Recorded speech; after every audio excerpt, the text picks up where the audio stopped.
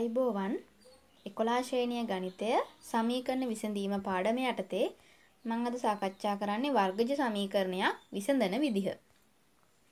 එහෙමනම් මුලින්ම අපි දැනගන්න ඕනේ වර්ගජ සමීකරණයක් කියන්නේ මොකක්ද? මේක හඳුනා ගන්න පුළුවන් වෙන්න ඕනේ. වර්ගජ සමීකරණයක තියෙනවා සාධාරණ සමීකරණයක්. ඒ කියන්නේ සාධාරණ ස්වරූපයක් තියෙනවා. ඒ ස්වරූපය තමයි මෙන්න මේ ax වර්ග ධන bx ධන c සමානයි බිඳුව කියන ස්වරූපය. ඒ කියන්නේ හැමතිස්සෙම x වර්ග පදයක් තියෙනවා, x පදයක් තියෙනවා, නියත පදයක් තියෙනවා. මෙතකොට මේ abc කියන්නේ නියත පද. නියත පද කියන්නේ සංඛ්‍යා. ඒ කියන්නේ මොන හරි 3 හරි 4 හරි 5 හරි සංඛ්‍යා තමයි මේ abc වෙනුවට යොදලා තියෙන්නේ. අපි බලමුකෝ උදාහරණයක්. මෙන්න මේ පළවෙනි උදාහරණය. බලන්න මෙතනදී x වර්ග පදයක් තියෙනවා, x පදයක් තියෙනවා, නියත පදයක් තියෙනවා. ඔයගොල්ලන්ට බලා ගන්න පුළුවන්. මේ x වර්ග පදයේ a අකුරට අපි යොදලා තියෙන්නේ මේ උදාහරණෙදී නම් 1. එතකොට මේ b වෙනුවට යොදලා තියෙන්නේ ධන 15. c කියන නියත පදයේ වෙනුවට මෙතන යොදලා තියෙන්නේ ධන 36. අපි තව උදාහරණයක් බලමු. මෙන්න මේ උදාහරණයේ x වර්ග පදයක් තියෙනවා, x පදයක් තියෙනවා, නියත පදයක් තියෙනවා. මේ සියල්ලම වර්ගජ සමීකරණ කියලා අපිට දක්වන්න පුළුවන්.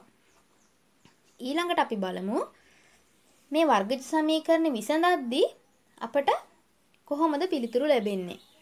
ඕගොල්ලන්ට මතක ඇති සරල සමීකරණයක් විසඳීමෙන් අපට අඥාත පදයේ සඳහා පිළිතුරු ලැබුණේ එක පිළිතුරයි.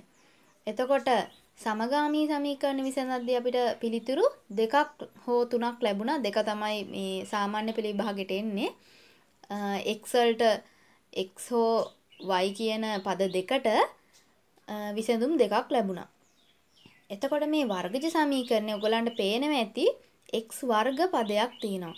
x වර්ග පදයක් තියෙනවා කියන්නේ වර්ගජ සමීකරණයක් විසඳීමෙන් අපිට හැම වෙලාවෙම විසඳුම් දෙකක් ලැබෙනවා. ඒ කියන්නේ මේ අඥාත පදයේ සඳහා පිළිතුරු දෙකක් ලැබෙනවා.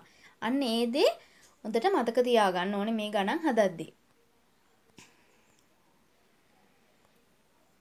එතකොට සාමාන්‍ය පෙළ විභාගයේදී මේ වර්ගජ සමීකරණ විසඳන්න පුළුවන් ක්‍රම අපට හම්බෙනවා 4.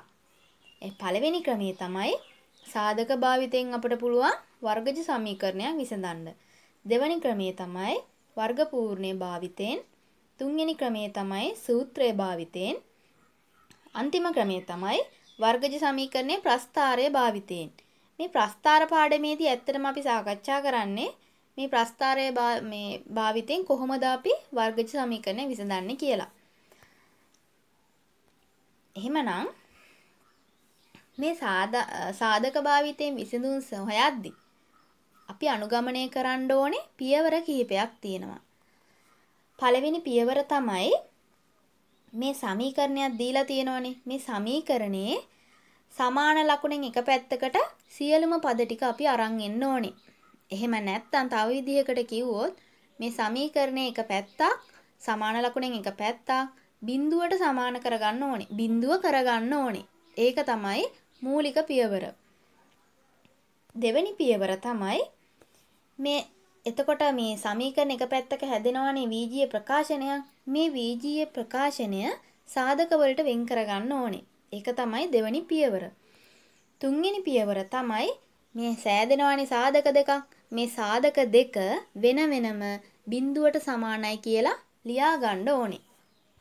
ඊළඟට තුන්වෙනි පියවර ඒකයි හතරවෙනි පියවර වෙන්නේ මේ සරල සමීකරණ දෙක විසඳලා පිළිතුරු ලබා ගන්න ඕනේ. එතකොට අපිට මේ වර්ගජ සමීකරණයේ විසඳලා පිළිතුරු දෙකක් ලැබෙනවා. එතකොට අපිට මේ වර්ගජ සමීකරණ සාධක භාවිතයෙන් විසඳන්න ගියාම අපට ඕනේ වෙනවා මේ වර්ගජ ප්‍රකාශනයක් කොහොමද සාධක වලට වෙන් කරගන්නේ කියලා. මේක 10 වසරේ සම්පූර්ණ පාඩමක්ම තියෙනවා වර්ගජ ප්‍රකාශනවල සාධක කියලා. මම චුට්ටක් මෙතනදී මතක් කරන්නම් කොහොමද අපි වර්ගජ ප්‍රකාශනයක් සාධක වලට වෙන් කරගන්නේ කියලා. මේ ගණන් වලදී අපිට මේ වර්ගජ ප්‍රකාශන වර්ග දෙකක් හම්බ වෙනවා මේ සාධක සොයන්න.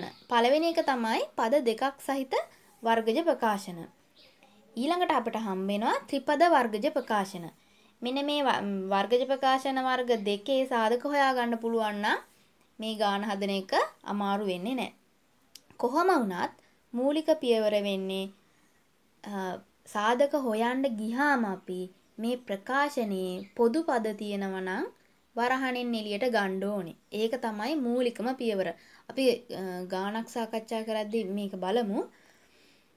එතකොට එහෙමනම් මුලින්ම අපි කරන්න ඕනේ පොදු සාධකයක් තියෙනවා නම් එළියට ගන්න එක. හරි. අපි බලමුකෝ මේ පද දෙකක් සහිත වර්ගජ ප්‍රකාශන මුලින්ම. එතකොට මේකෙත් තියෙන අපිට වර්ග දෙකක්. පළවෙනි එක තමයි මේ පද දෙකයි තියෙන්නේ. හැබැයි දෙන්න එකතු වෙලා තියෙන්නේ. මැද්ද එකතු කිරීමක් තිබ්බොත්. එතකොට අපි මොකද කරන්නේ? එතකොට අපි මේ පද දෙකටම පොදු දේවල් තියෙනවා නම් පොදු පද තියෙනවා නම් ඒවා එළියට අරගන්න ඕනේ. දැන් මෙතනදී නම් මම 2x වරහණෙන් එළියට අරන් තියෙනවා. එතකොට වරහණ ඇතුලේ ඉතුරු වෙනවා x ධන 4. ඔයාලට ඕනනම් මේ වරහණ 2x වලින් ඉවත් කරලා බලන්න අපිට මේ උඩ පිළිතුර ලැබෙනවා. ඊළඟට බලමු මොකද්ද ඊළඟට අපිට සාධක වලට වෙන් කරන්න එන්නේ. පද දෙකක් සහිත වර්ගජ ප්‍රකාශන සඳහා ඊළඟ උදාහරණය තමයි මේ අන්තරයක් කියන එක. වර්ග දෙකක අන්තරයක්. බලන්නකො x වර්ගය කියන්නේ වර්ග පදයක්. අපිට 9 ලියා ගන්න පුළුවන් තවත් වර්ග පදයක් විදිහට.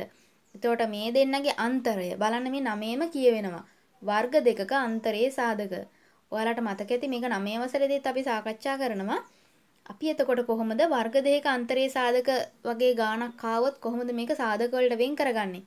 මුලින්ම අපි x වර්ගය ලියනවා. මේ 9ත් වර්ග පදයක් විදිහට ලියනවා. ඊළඟට වර්ග දෙක අත්හැරලා x ඍණ 3 x ධන 3 විදිහට ලියනවා. මෙන්න මේ විදිහට තමයි වර්ග දෙකක අන්තරයේ සාධක අපි සොයන්නේ.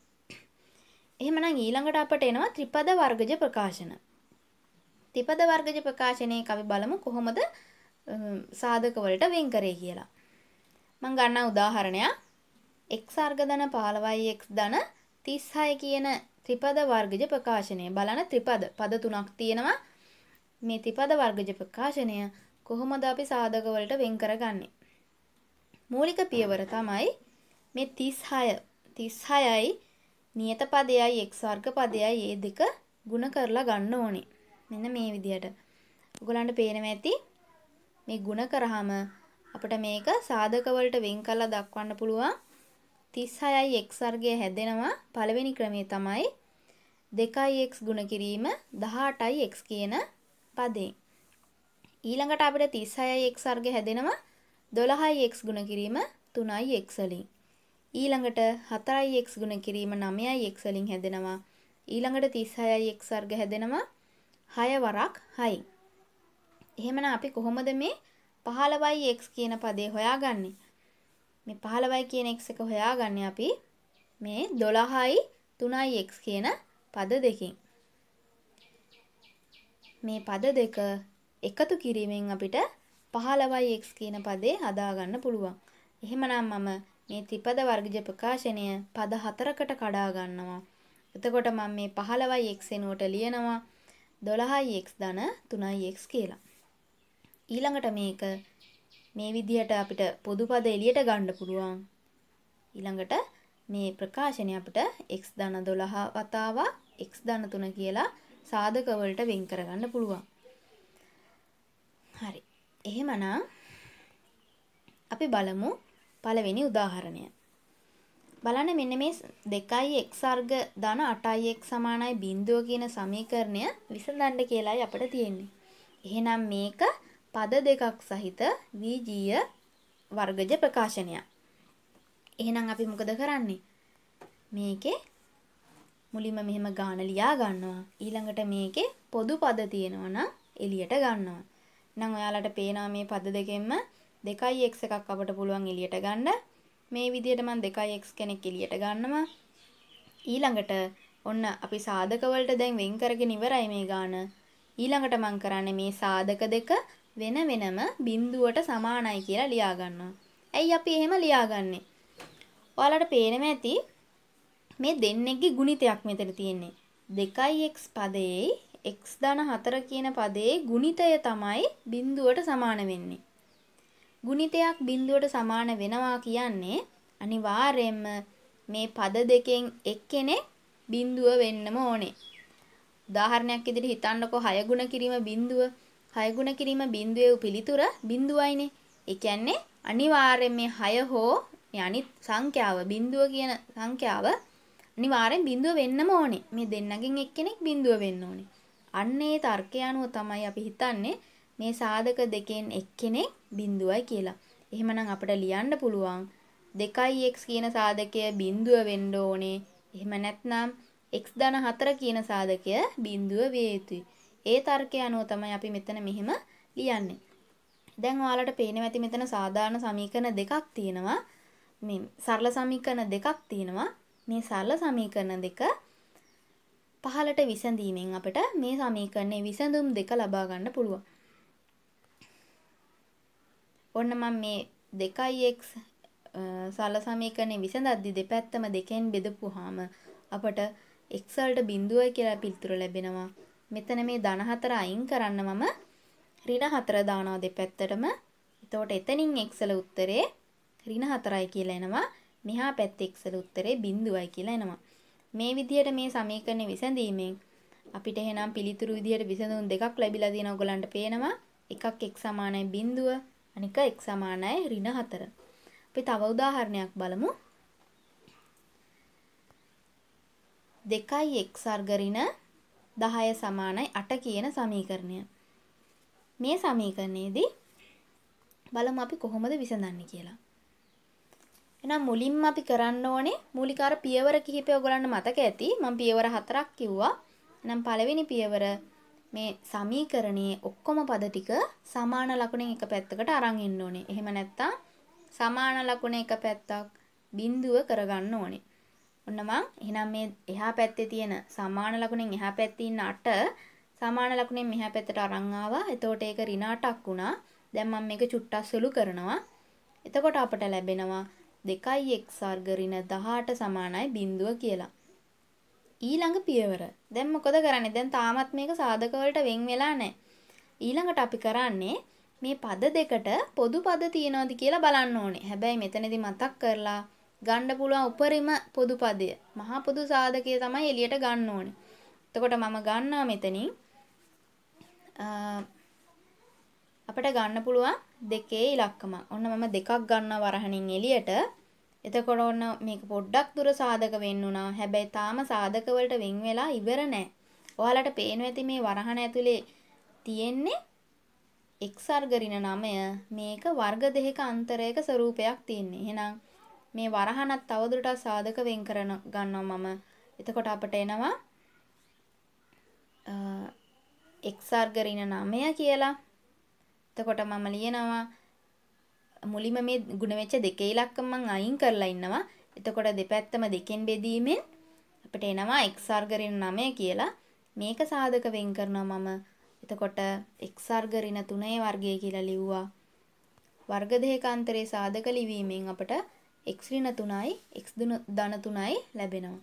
ඊළඟට ඉස්සෙල්ලා වගේම අපි කරන්නේ මේ සාධක දෙක වෙන වෙනම බිඳුවට සමාන කරලා සරල සමීකරණ දෙක විසඳීමෙන් මේ සමීකරණයේ විසඳුම් විදියට අපට ලැබෙනවා x සමානයි 3යි අනිත් එක x සමානයි ඍණ 3යි.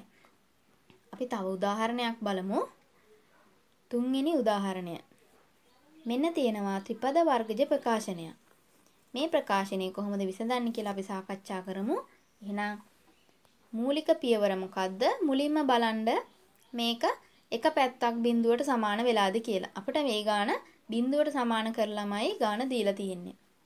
කියන්නේ සමීකරණ එක පැත්තක් බිඳුව හැදිලා තියෙන්නේ. ඊළඟ පියවර තමයි මේ සමීකරණය මේ ප්‍රකාශනය සාධක වලට වෙන් කරගන්න ඕනේ. එහෙනම් මේ ත්‍රිපද වර්ගජ ප්‍රකාශනය ත්‍රිපද වර්ගජ ප්‍රකාශන කොහොමද අපි සාධක වලට වෙන් කරේ? මුලින්ම කරන්නේ වර්ග පදයයි අන්තිම නියත පදයයි දෙන්න ගුණ කරලා ඒන පිළිතුර. ඔයාලට මතක ඇති ඒන පිළිතුර සාධක වලට වෙන් කළා ලියලා ඊළඟට අපි මේ 15 හැදෙන විදිහට ඒ අංකය ලියා ගන්න ඕනේ. මෙන්න මේ විදිහට. 36 මන් ලියනවා 12 සරක් 3 කියලා. 12යි 3යි එකතු කරලා හරි අඩු කරලා හරි බලන්න මේ මැද පදය. ඒ කියන්නේ x ගේ සංගුණකය 15 හැදෙනවද කියලා බලන්න. බලන්න 12යි 3යි එකතු කරොත් තමයි අපිට 15 ලැබෙන්නේ. එහෙනම් මම තීරණය කරනවා මේ 12යි 3යි 15 වෙනුවට මම මේ 12යි 3යි කියන එක ලියනවා ධන 12ix ධන 3ix කියලා. මෙන්න මේ ආකාරයට. ඊළඟට මෙතන තියෙන්නේ පද හතරක්. මේ පද හතරෙන් දෙන්න ගන්නවා. පළවෙනි දෙන්න x වර්ග ධන 12ix වලින් පොදු පදයක් ගන්නවා එළියට x කියලා. 3ix ධන 36 කියන පදයෙන් මම තුනේ ඉලක්කමක් එළියට ගන්නවා. ඊළඟට අපිට මෙන්න මේ ආකාරයට සාධක වලට වෙන් කර ගන්න පුළුවන්. ඔන්න අපි දැන් සාධක වලට වෙන් කරන් ඉවරයි මේක. ඊළඟට මේ සාධක දෙක වෙන වෙනම බිඳුවට සමානයි කියලා ලියන්න ඕනේ. ඊළඟට අපට එනවා සරල සමීකරණ දෙකක්. මේ සරල සමීකරණ දෙක විසඳීමෙන් අපිට x සඳහා පිළිතුරු ලැබෙනවා x සමානයි ඍණ 12යි අනිත් එක x සමානයි ඍණ 3යි. මම දෙන්නම් අභ්‍යාස ටිකක් එහෙනම් මේ දීලා තියෙන වර්ගජ සමීකරණ ඔයගොල්ලෝ විසඳන්න උත්සාහ කරන්න. මේ සමීකරණ ටික විසඳලා මෙතන මේ වෙනස් ගණන් තියෙනවා මේ ඔක්කොම හදන්න මම මේකේ පිළිතුරු ඊළඟට සාකච්ඡා කරන්න.